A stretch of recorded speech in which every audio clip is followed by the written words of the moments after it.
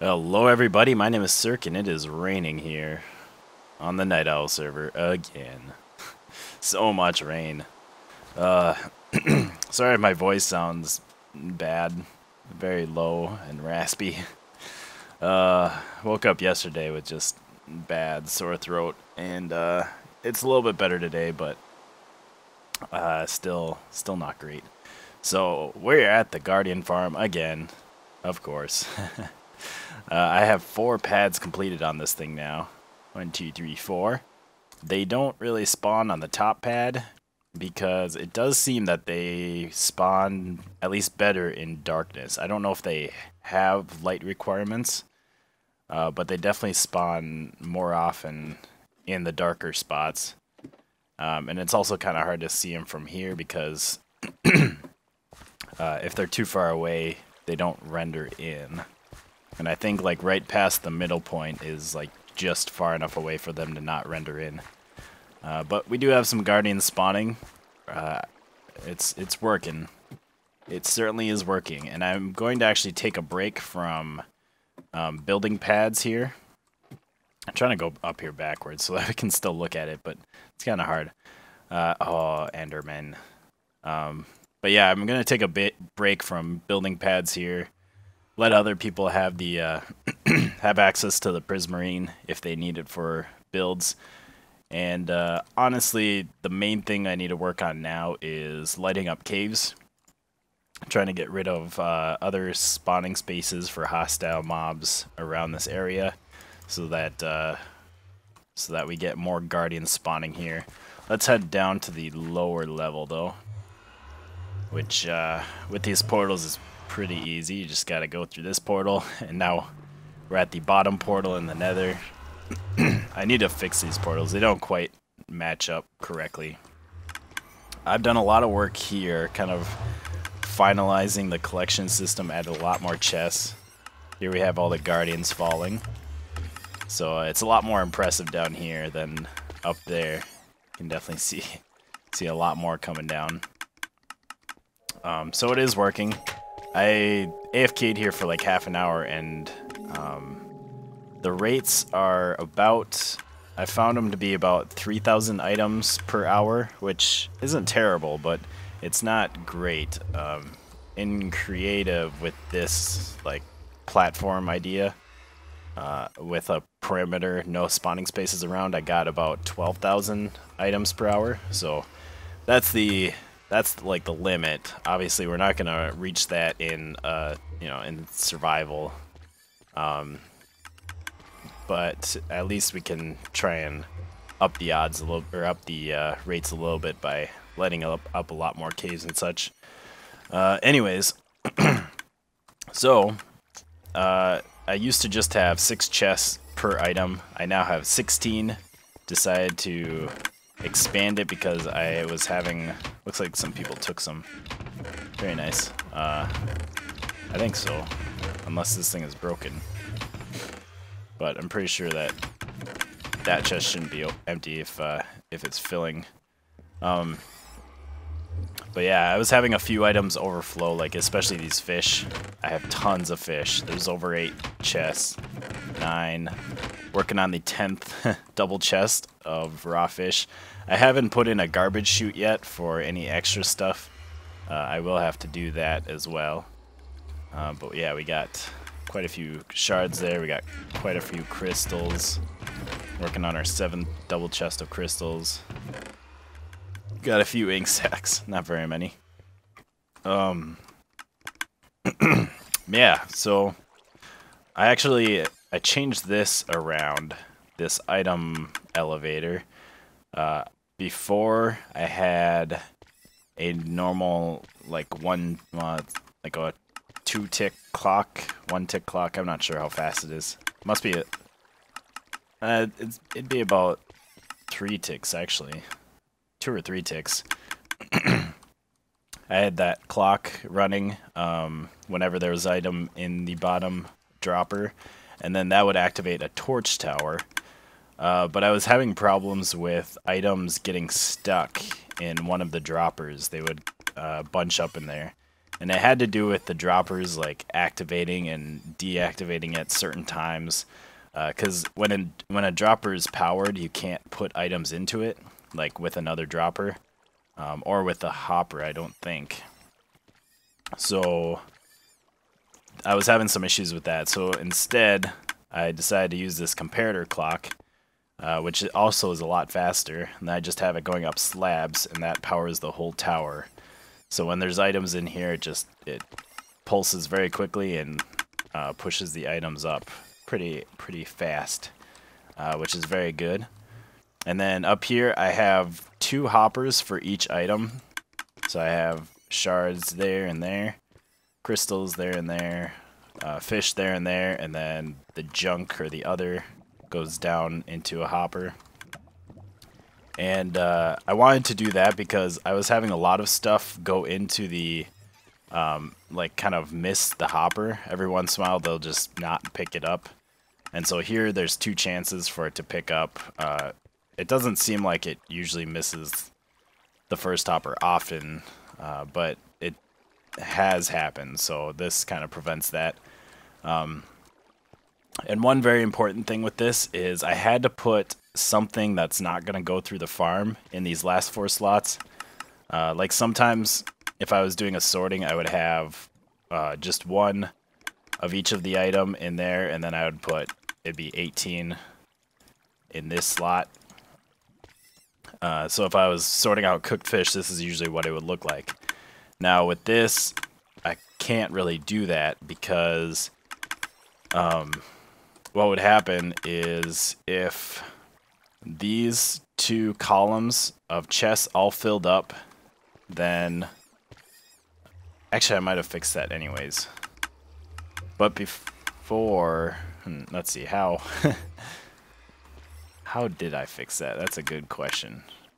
Actually, yeah, if all of these chests filled up for the shards, what would happen is these hoppers would fill up with shards, which means you'd have a stack of shards in each one. And if you emptied out the shards in there, it would wreck the sorting system. Hey, Chad. Because it would pull all of the items out of the first slot, since there was, you know, over 22 items in here. It would pull all of them out the first slot, it would pull all of them out the second slot, and it would pull a whole bunch, emptying the slots, and then whatever whatever went over this would get picked up by the hopper. It would ruin the sorting. Whereas with this, even if this hopper fills up with shards, it's just going to go into the first slot. You'll have a stack of shards in the first slot, and then as it empties, once it gets to 18, there will be 22 items in the hopper, and it will stop emptying. So that is a very important thing to note with these sorting systems, is that although you can do, you know, the same item in all of them, it could potentially cause problems. And so, yeah, that's that. Yep.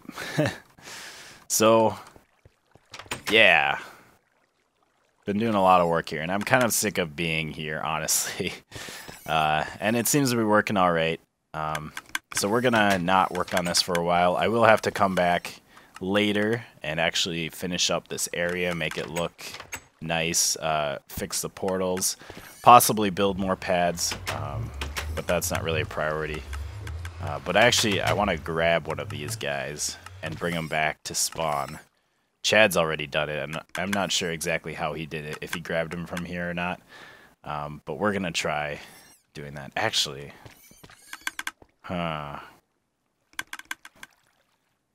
he'll be at the bottom of the nether. Maybe I'll talk to Chad, see how he got the guardians back. Because I would like to bring one back to spawn for my own purposes. Alright, so I put some water down here and stopped the guardians from dying. And one of them flopped out, or I killed a bunch until I had just one left. And then he flopped out, and I kind of got him to go into the nether portal. So let's try. I'm kind of afraid. Okay, sweet. And it connected to the top portal because I broke the bottom portal. So now Okay, awesome. We have a guardian. Let's bring him back. He's not shooting me. Oh, there he goes. There he goes. Stop it. Stop it. I'm going to pick up some of this track, too. Okay, so I have a name tag for this guy. Stop. Stop trying to shoot me.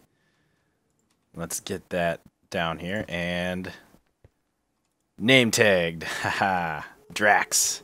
After the Guardian that, you know, he kind of looks like Drax, doesn't he? Guardian of the Galaxy. Which is a fantastic movie. I don't know if I've said that yet, but I went and saw it the day it came out, and that was such a good movie. I loved it. It was, I would say yes, my favorite Marvel movie. It was just so good. So good. But yeah, when I was thinking of a name for this guy, I figured, you know, wanted to name him after one of those Guardians, Guardian of the Galaxy. And Drax seemed like the right choice, because they're kind of, at least Drax in the movie, I think, like, Drax, the actual character, looks different than what they made him in the movie. But in the movie, he was kind of like well, he's kind of this color, like the skin was, and then he had kind of like reddish markings on him, whereas this Guardian has orange, but whatever, you know, it's still pretty good. I like it. So let's get you over to there. There we go. Off you go. Yes? Maybe? Yeah, you seem to be going. All right. Oh my god. Okay. I came out of the nether because I had to go get some blocks to put rails on. Warning, Steve eating piranhas. Warning, swim at your own risk. Someone's already brought, was this Chad? Let's see. Let's see, did you put, come on. Yeah, I cannot type right now. In the atrium. Wow. That's hilarious. Got some piranhas swimming around here. Got one up in the pool over here. It's Joe.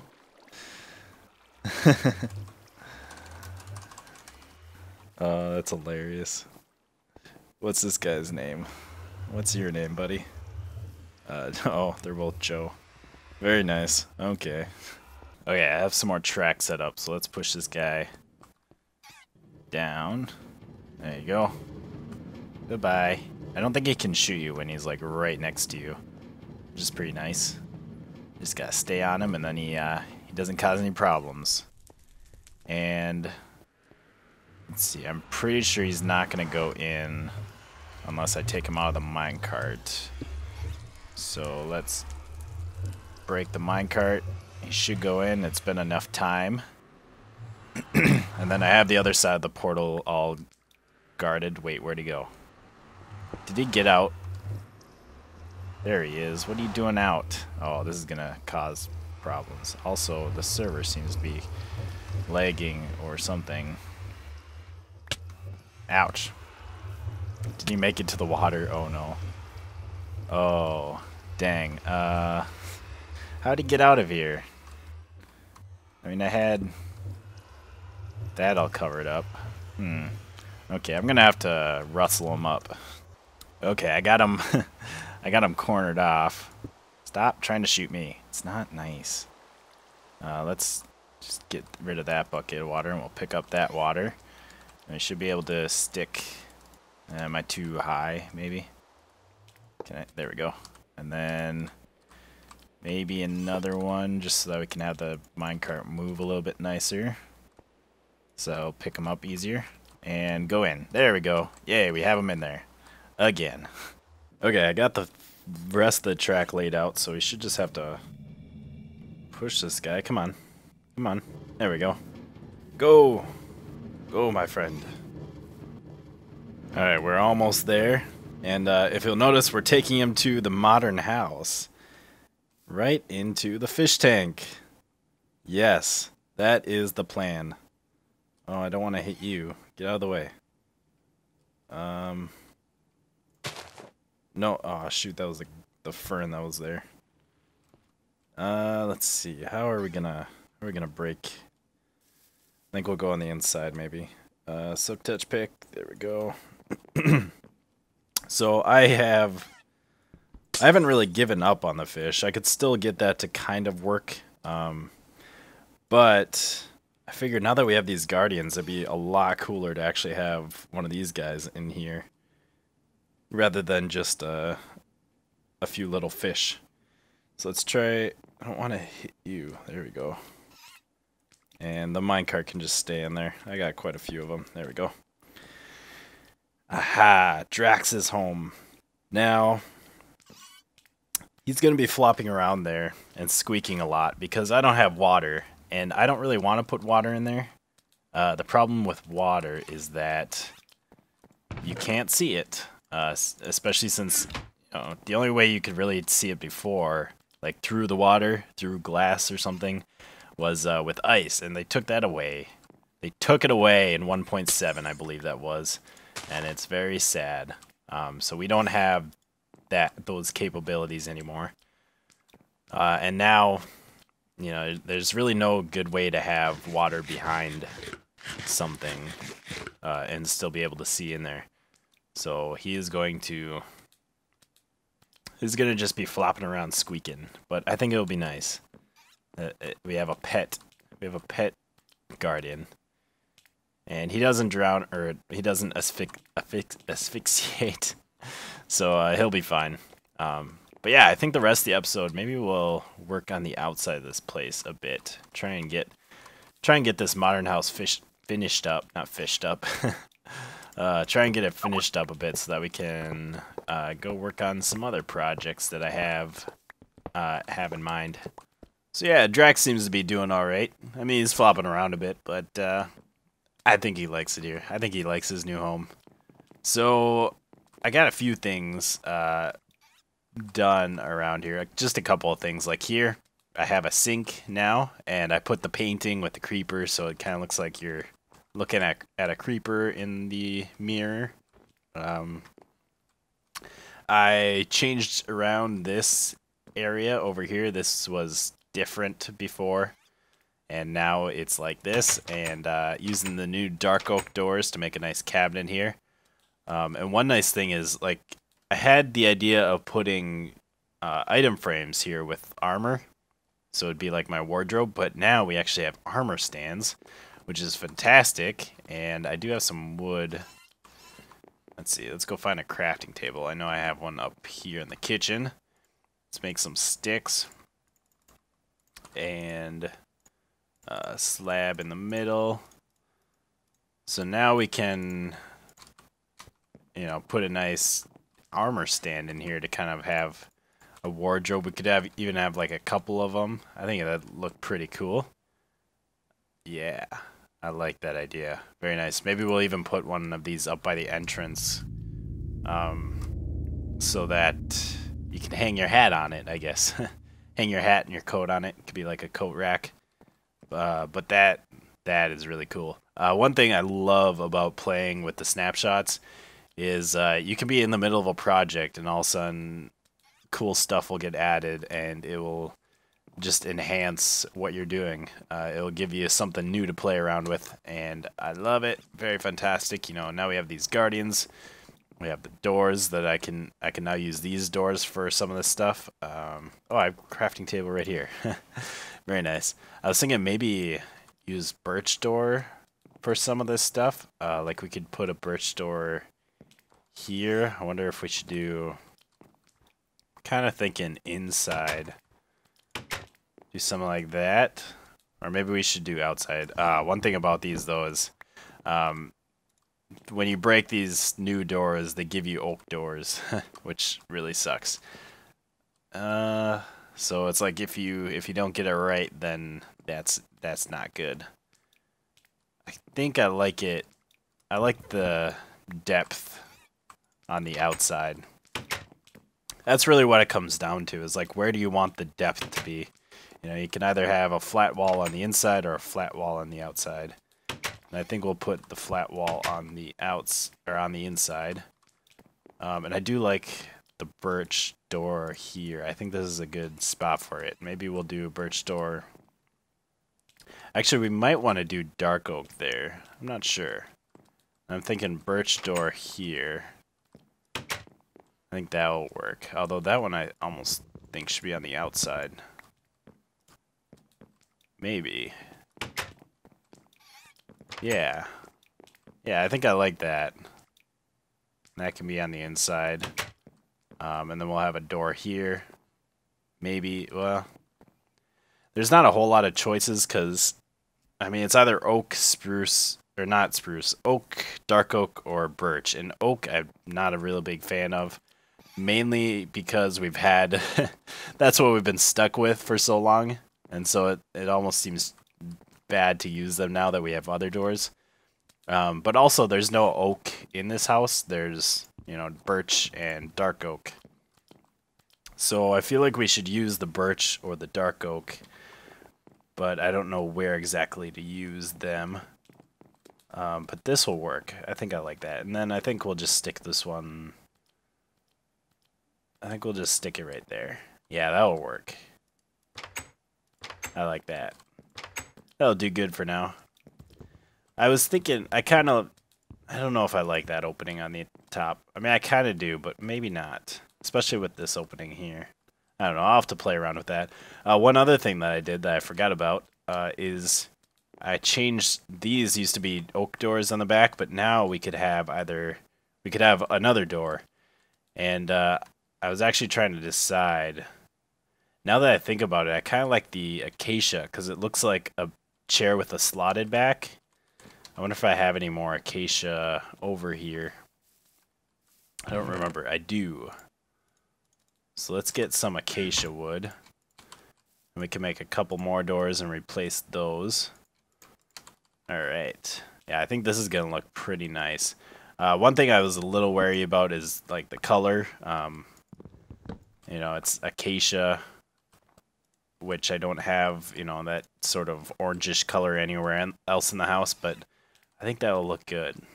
Be nice in the dining room. Be kind of nice if I put a flower pot on the table, but then I would have to break one of these carpets. But maybe I can put a flower pot over here. Ooh. In this snapshot, creepers go after iron golems, and in fact, creepers kind of attacked Tiger's Bank here. There's some creeper holes in there. Because they were able to get inside. Yeah, I think that creeper just blew up by that iron golem over there. But yeah, the creepers were able to get inside because the door would... Like, the iron golems could step on the door, or actually creepers could just walk right through there. And open the door here. And so they were going after the iron golems, and then they would explode on them. Not too good for his bank. Although, if you've watched Vert's recent videos, his bank is already cleaned out from an unknown burglar. I don't know if it's Vert or not, but someone burglarized. Blew a large hole in the safe. Yeah, I'll have to play around with that. I don't know if I like... My biggest problem is with, like, we have that opening and that opening. I don't know if that really works. I'll have to play around with that. But I do want to do some of the landscaping today as well. And, oh, did I give Tiger my shovel? He came after me. He came after me with kamikaze for the death games. And I killed him. And I picked up his stuff and put it in a chest for him. I might have given him my shovel, so I'll have to get that back. But, I have some ideas for a landscaping thing here. Oh, excuse me. And I'm kind of thinking something like this. And then right in there we'll have probably the podzol, because I like podzol. So we'll have this cool step design. And then we'll have stairs going alongside it, and then we can have plants in the podzol. So we'll do something like this, and then maybe even up here we'll do it. I don't know, something along those lines. I'll have to, you know, clean that up. Um, but yeah, and then we'll have steps kind of going right down here as well, which I'm not sure what I should make that out of.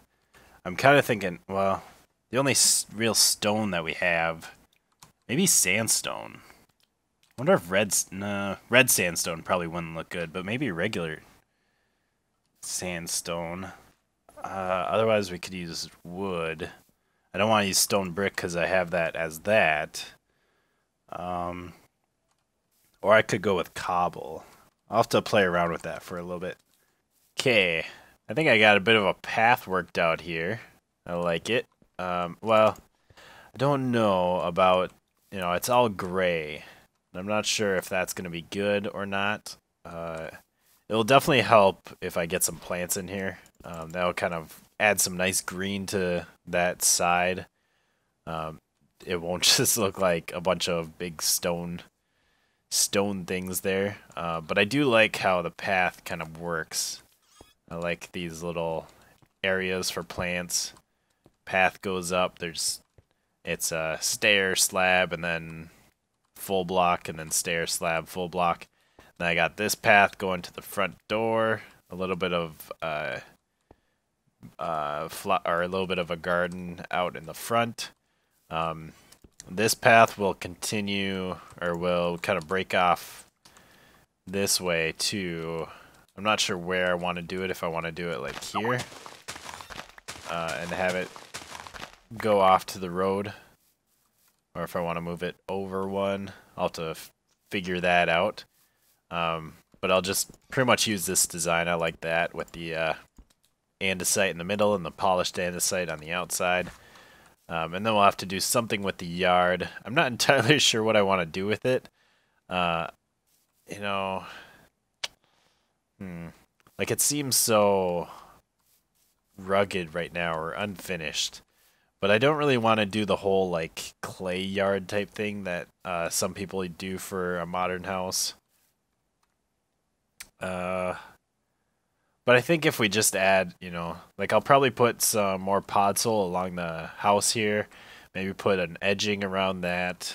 Have some nice bushes. Maybe put a few small trees. Which, with our fences, I don't know if I have any leaves actually.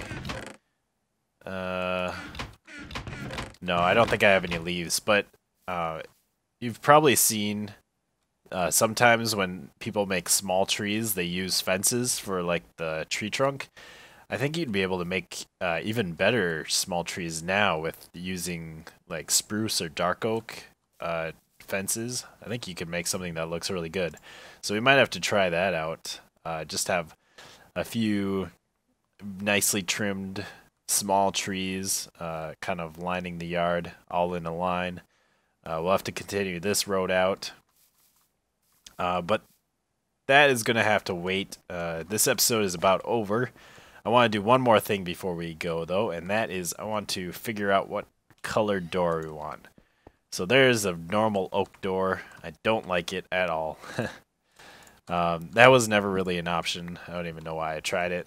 I was originally going to use an iron door, which I do have here. So we could do iron door. It's kind of blends in. Before that was the most modern we could do. So that was why I was going to do that. But now we have other doors. So we do have acacia, or not acacia, we have birch, which I kind of like. It's different. Like it doesn't really match anything else. It matches the birch on the inside. There we go. So, I mean, it doesn't look bad. But let's try out the dark oak.